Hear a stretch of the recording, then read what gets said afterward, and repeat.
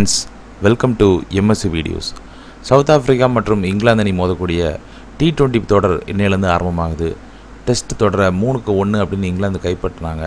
அப்புறம் ஒரு நாள் தொடரை பார்த்தீங்க அப்படின்னா 1-1 அப்படின்னு முடிச்சாங்க. ஒரு போட்டி மழையினால் தடைப்பட்டுச்சு.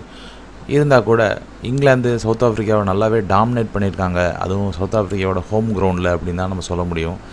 சவுத் ஆஃப்ரிக்காவோட பாசிட்டிவ் என்ன அப்படின்னு பார்த்தீங்க அப்படின்னா குவிண்டன் டி காக்கோட சூப்பரான ஃபார்ம்.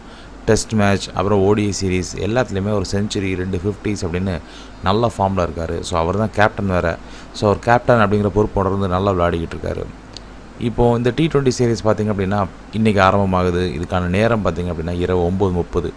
ஸோ உங்களோட அணிகள் நீங்கள் 9 மணிலேருந்து தேர்வு செஞ்சுக்கலாம். 2 அணிகளுமே நல்ல ஹிட்டர்ஸ் இருக்கிறாங்க. இங்கிலாந்தை கம்பேர் பண்ணும்போது சவுத் ஆஃப்ரிக்காவை பொறுத்த வரைக்கும் கொஞ்சம் எக்ஸ்பீரியன்ஸ் கம்மி தான். சவுத் ஆஃப்ரிக்கா பார்த்திங்கன்னா ஒரு ட்ரான்சிஷன் பீரியடில் இருக்கிறாங்க.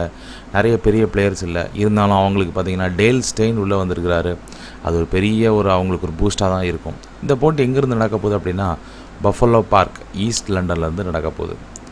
ஸோ இது கொஞ்சம் ஹை ஸ்கோரிங் வென்யூ அப்படின்னு தான் சொல்கிறாங்க. ஸ்பின்னர்ஸ் கொஞ்சம் டர்ன் கிடைக்கும். ஃபஸ்ட்டு இனிஷியலாக பார்த்திங்க அப்படின்னா கொஞ்சம் ஃபாஸ்ட் பவுலர்ஸ் கொஞ்சம் ஸ்விங் இருக்கும். எப்போவுமே சவுத் ஆஃப்ரிக்கா அப்படின்னு பார்த்தாலே கொஞ்சம் ஃபாஸ்ட் அண்ட் பவுன்ஸ் இருக்கும். ஓரளவு கொஞ்சம் ஸ்விங் வேறு இருக்கும். இதில் மொத்தம் 3 T20 போட்டி நடந்திருக்கு. ஆவரேஜ் ஃபஸ்ட் இன்னிங் ஸ்கோர் பார்த்திங்க அப்படின்னா 155, second inning score 146. Batting first பார்த்திங்கன்னா ஒரு டைம் வின் பண்ணியிருக்கிறாங்க. Bowling first 2 time. இப்போ உள்ள மாடர்ன் டே கிரிக்கெட்டர்ஸில் எல்லாருமே என்ன பண்ணுறாங்க அப்படின்னா சேஸ் பண்ணுறது தான் விரும்புகிறாங்க. ஸோ ஹை ஸ்கோர் பார்த்திங்க அப்படின்னா 169 ரன் இந்த கிரவுண்டில் வந்திருக்கு. ஸோ 2 டீமுமே நல்ல ஹிட்டர்ஸ் இருக்கிறதுனால ஒரு ஹை ஸ்கோரிங் வென்யூ தான் நம்ம எக்ஸ்பெக்ட் பண்ண முடியும். இங்கிலாண்டை பொறுத்த வரைக்கும் ஓடிஐ சீரீஸில் ஜெசன் ராய் அந்தளவுக்கு ஃபார்மில் இல்லை. 2 இன்னிங்ஸ் தான் அவர் கிடச்சிது. 2லேயுமே ஒரு 30s தான் அடித்தார். பேஸ்டோ 2வது இன்னிங்ஸ் தான் ஒரு 43 அடித்தார். இயான் மார்கன், டென்லி நல்ல ஃபார்மில் இருக்கார். 2 போட்டிகளில் பார்த்தீங்க அப்படின்னா ஒரு 87, ஒரு 66. பட் அவர் டீமுக்குள்ளே அவருக்கு இடம் கிடைக்குமான்னு தெரியல. தென் டாம் கரன் T20யில் பிக் பேஷில் பார்த்தீங்க அப்படின்னா சூப்பரான ஃபார்மில் இருந்தார் டாம் கரன். அதுக்கப்புறம் கிறிஸ் ஜார்டன் நிறைய விக்கெட்ஸ் பிக் பண்ணார். கிறிஸ் வோக்ஸ், அப்புறம் ஷைப் முகமது, மொயின் அலி, ஆடில் ரஷீத் எல்லாருமே நல்லா இருக்காங்க.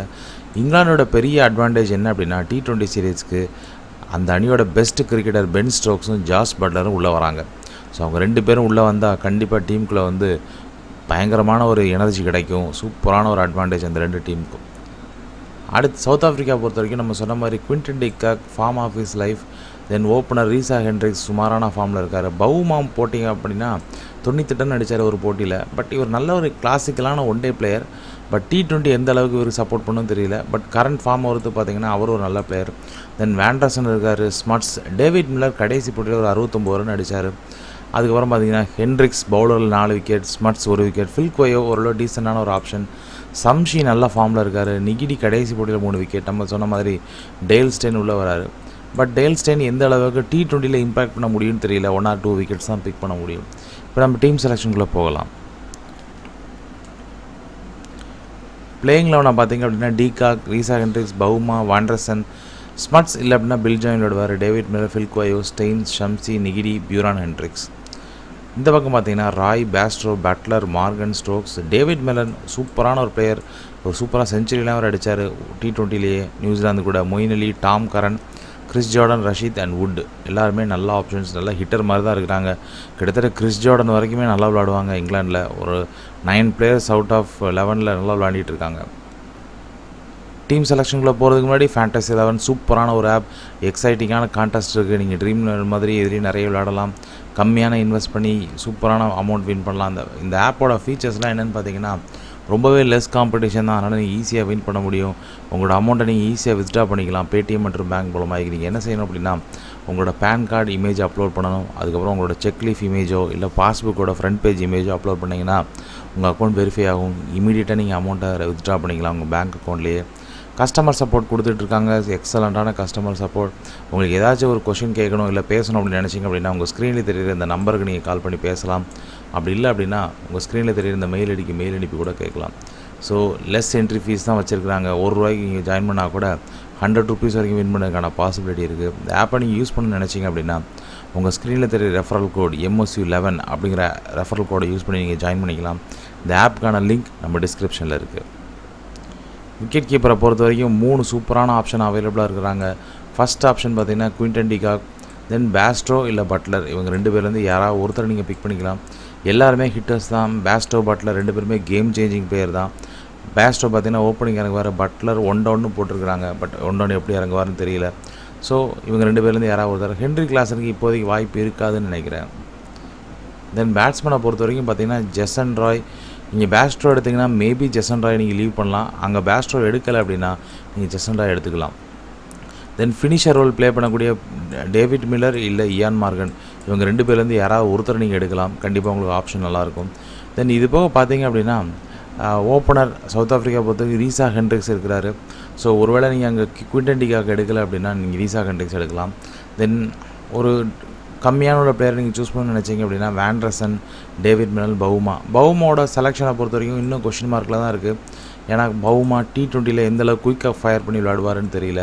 ஸோ அவங்கள நீங்கள் எப்படி பிக் பண்ண போகிறீங்களோ தெரியல. வேண்டர்சன் இல்லை டேவிட் மில்லர் யாராவது ஒருத்தரை நீங்கள் பிக் பண்ணிக்கலாம். தென் உங்களுக்கு ஆல்ரவுண்டர்ஸ் பார்த்தீங்கன்னா பென் ஸ்டோக்ஸ் கண்டிப்பாக உங்கள் அணிக்குள்ளே இருந்தே ஆகணும். தென் ஃபில் கோயோ நீங்கள் அணிக்குள்ளே எடுக்கலாம். இது ஓரளவு நல்ல டீசெண்டான ஆப்ஷன் தான். சாம் கரன் விளையாடலாம் இன்றைக்கி. மொயின் அலி மேபி நீங்கள் பிக் பண்ணிக்கலாம். தென் உங்களுக்கு சப்போஸ் பாயிண்ட்ஸ் ஃபில் பண்ணுறதுக்கு யாராவது தேவைப்படுச்சு அப்படின்னா நீங்கள் ஸ்மட்ஸ் எடுக்கலாம். ஓரளவு டீசெண்டான ஃபார்மில் தான் இருக்கார். பவுலர்ஸை பொறுத்த வரைக்கும் பார்த்தீங்க அப்படின்னா ஷம்சி கண்டிப்பாக நீங்கள் உள்ளே அடிக்கலாம். ஆடில் ரஷீத் நீங்கள் எடுத்துக்கலாம். ஏன்னா விக்கெட் டேக்கிங் இப்போ ஸ்பின்னர்ஸ் நல்லா பண்ணிகிட்டு இருக்காங்க. ஸோ அவங்க எடுக்கலாம். டாம் கரன் ஒரு நல்ல ஆப்ஷன் அவைலபிளாக இருக்கிறாங்க. இது போக பார்த்தீங்கன்னா டேல் ஸ்டெயின் உள்ளே வராரு. பட் அவர் ஒரு சூப்பரான பிளேயருங்கிறதுக்காண்டி டீமுக்குள்ளே நீங்கள் எடுக்க முடியாது. ஸோ மேபி அவர் விக்கெட் டேக்கிங் எபிலிட்டி இருக்கணும். அகைன் இன்டர்நேஷ்னல் கெரியருக்குள்ளே உள்ளே வராரு. ஒரு பிக் பேஷில் உள்ளே போனார், ஒரு பெரிய ஃபெயிலியர் ஆகிடுச்சு. தென் கிறிஸ் ஜார்டன், லுங்கி நிகிடி கடைசி ஓடியில் பார்த்தீங்கன்னா ஒரு 3 விக்கெட் பிக் பண்ணார். ஸோ இவங்கலேருந்து யாராவது ஒரு பிளேயரை நீங்கள் பிக் பண்ணிக்கலாம். கிறிஸ் ஜார்டனுக்கு ஓரளவு நல்ல ஒரு எக்ஸ்பீரியன்ஸ் இருக்குது. பிக் பேஷ்லாம் இப்போ தான் ரீசெண்டாக விளையாடிட்டு இருக்காரு.